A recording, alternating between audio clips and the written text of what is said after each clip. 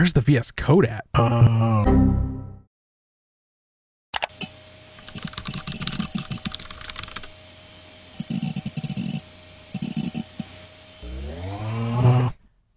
don't like VS Code. I don't know why Microsoft has to just like swoop in and they say, hey, we're going to stick our anti-competitive wieners into this stuff. They screw so many other companies in the process. They want to play this card where they're like, hey, we're helping developers out with this tool called VS Code that they spend a ton of money maintaining, I'm sure. But the problem is now you get all these people saying, oh, I just use VS Code for free. If they were looking to compete in the market, do you know what they would do? They would make it fair. It'd be $80 or a subscription. Anybody in here could make their own code editor. It'd take a while, but you could do it. Not anymore. This is the kind of garbage that like will likely end them up in court. This is very anti-competitive. All because of this word right here. Free. Imagine if you're an artist. You need a place to buy the things you need to make art. You walk into an art store, you know the kind of place. It smells like patchouli. There's a beanbag in the corner where some weirdo is pretending to read an old book. People working there, they either have tattoos and inappropriate face piercings, or they look like they could be giving a lecture on particle physics at the local community college. But there you are. You're looking for some kind of a kit so you can do your job. You're looking for something with a set of pens, some rulers, and a bundle of paper. Everything you need to create art professionally. So you're looking at that shelf, and there's a bunch of options. The stuff is arranged from low end to high or professional end. The pricing sort of represents the quality, so let's just say on the low end it's $5, and on the high end it's $500. There's even some weird guy standing in the aisle who will give you their homemade hand-me-down kit for free, just so long as you agree to him texting you every so often to ask you for money. Now, you're looking at the price tags, and somehow, magically, one of the tools at the very high end is $3. Totally free. How are you not going to pick that? How is that fair to the other products? These products all had to be designed, developed, and brought to market. There's real cost associated with them being in the world. In what reality can someone just afford to give away that high-end one? You question things that you pay for. You seek out alternatives. You make informed decisions and switch to other things based on features, capabilities, or cost. Cost being a huge factor. And here's this one art kit saying, yeah, don't worry about it. Yeah, you just take it. Just take it. Of course you're going to give it a shot over something that was even just $5. And definitely over that one weird guy wanting you to upvote his Twitter account. And I get it. VS Code is open source. Well, in reality, it's massive corp open source. It might be free, but it's something that they're throwing a lot of resources into. And it being open source just means that we can easily get an idea of how many of their people are working on this product. And I'm almost certain that they're using open source as a defense so they can look like the good guys when they end up in court trying to explain how they control an entire market. It's a world domination, big corporation, villain play all day. Sure, you might say, hey man, well, software doesn't have any costs. Oh yeah, it does, you utopian commune-dwelling flower child. Maybe if we lived in free world Landia, where nothing costs anything, we could feasibly have free products. But in the real world, there's tangible costs to just about everything. When you build a product, there's the people coming up with the idea, the planning, the research to make sure you're not doing anything stupid, then the designers and the developers to bring the idea into reality. On top of all of that, you have marketing, HR, and management to make sure everything runs smoothly. Everybody doing those things has to be paid, and marketing takes a bunch of cash on a new launch. The only difference in manufacturing is actually making a physical thing, which, to be frank, doesn't really cost that much when compared to the big picture. And to think software can or should be free is ludicrous. Does this make any sense to you? Like, do you really think they're doing it for the love of the game? Or for some other benevolent purposes? Do you think they just want people to think, oh man, look at how generous and awesome this massive company is? No way. There's an ulterior motive. They're pouring tons of money into their project, and whether they acknowledge it or not, they're taking a formerly competitive market and owning it through their anti-competitive practices. This plan is totally working too. They have like 50% of the market share for this type of software. That sort of rapid adoption is completely unheard of. Take a look at this graph. It's showing the market share for automotive manufacturers during a 5-year period. Tesla's been around for about 15 years. They have an unquestionably revolutionary product, and it only got them 1.1% of the market by 2019. Let's take a closer look at that. Oh, there it is. That's what a healthy market looks like. But maybe if Tesla wanted to get into double digits, they should have just given away their cars for free. This might be cool for people in the short term, getting your free stuff, but in the long term, it's going to eventually lead to consolidation, suppression of truly innovative ideas, and less choices for you. But it's great for Microsoft. And I think you're right, Nick, that VS Code probably won't be free forever because they're going to hook you in, they're going to get all this market share, and then boom, there's an annual subscription. And what they're going to do is they're going to starve out other companies. They're going to starve out like Sublime Text.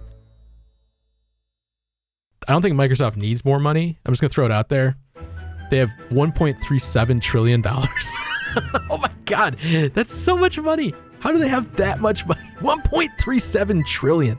They don't even need your attention. How much money do you think they just got sitting in the pocketbook right now? Oh, poor them. 133. Oh, was that million? Nope. The numbers are all in thousands. So that's $133 billion in straight up cash. Think about how weird that is. It's like a little, make it relative. It's a little weird. They could throw a team of, let's say, I don't know, let's make the number humongous, 100 people, and they're each making $250,000 a year. Would cost them $25 million a year. They could do that for how many years based on a $133 billion cash reserve? 5,320 years. They could float that product for 5,320 years without charging a dime for it. That seems reasonable. So what does that runway put them out to? 7,340 AD. Yeah, sure. Okay. Real fair. That seems real fair. You imagine pitching that to somebody? Like, we got a 5,000 year runway. Why don't you come work for us? They're not a baby company. Microsoft's got 100,000 people on staff or something. 151,000 employees. It's like bigger than a lot of cities. You know VS Code is open source, right? Look, I'm not anti-open source. There's a lot of amazing community managed things out there. They don't disturb me. What disturbs me is the massive corps that are investing in, marketing, and inevitably profiting from running open source projects. Considering the history of some of these companies, you should be disturbed too.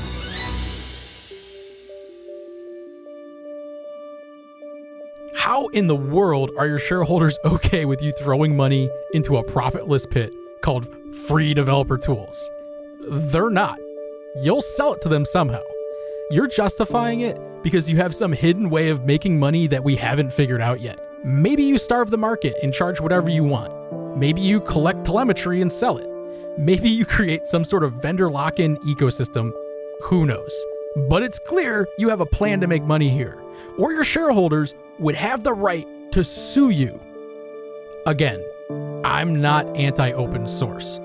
I'm anti whatever the hell Microsoft is doing with VS Code and calling it open source. At my core, I'm just really pro innovation, and a fair market ensures that innovation takes place. Imagine this fair market where there's a bunch of companies all competing for customers on a level playing field. New companies are emerging and there's healthy competition. But when an entire product sector gets completely devalued by a juggernaut big dick play from an infinite money company, it makes it nearly impossible to compete and innovate without massive heaps of investment capital. This unfair market means less people will be starting new businesses. People that do start new businesses will have a much harder time succeeding. The two of these graphs together show an unquestionable reduction in the number of new businesses and a massive decline in their ability to create jobs. The world is unquestionably a better place with diversity. Diversity exists in fair markets because in a fair market, companies actually charge money for their products, and they don't fear some massive corp cratering that market by charging nothing. Diversity can be threatened when just a few companies decide to put out free products, which they're currently doing, and it's completely unfair. Because once companies start doing this and see how successful it is, which they have, they will keep doing it. And guess what? It's gonna stay that way forever.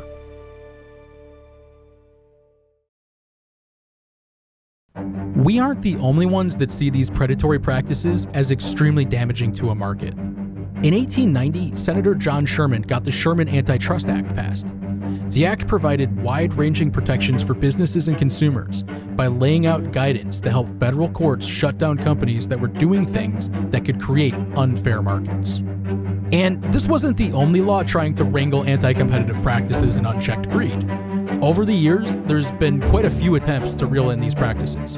And we could probably make an entire video just about these laws, but for now, we'll stick with this one. Senator George Frisbee Hoare, another author of the act, said that being good at business alone was not monopolistic, but it was the use of means that made it impossible for other persons to engage in fair competition that was the major problem. We pulled this interpretation of the Sherman Antitrust Act right from the U.S. Department of Justice website. Let this sink in. Some courts have stated that it is possible for a defendant to possess monopoly power with a market share of less than 50%. These courts provide for the possibility of establishing monopoly power through non-market share evidence, such as direct evidence of an ability to raise price or exclude competitors.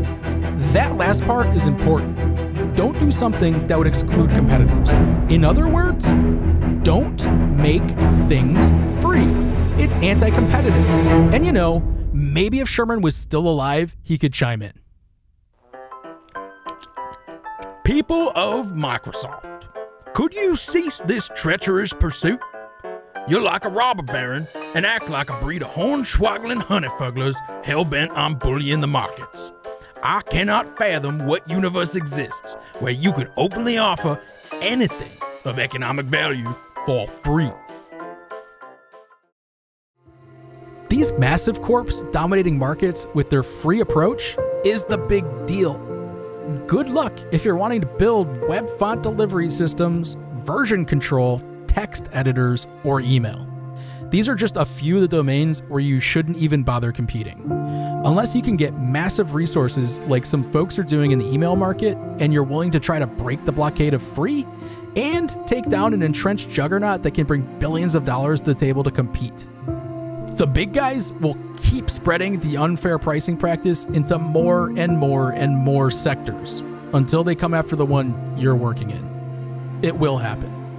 And the world will end up like this, in a technological ice age where massive corps own a majority of the markets and innovation is frozen.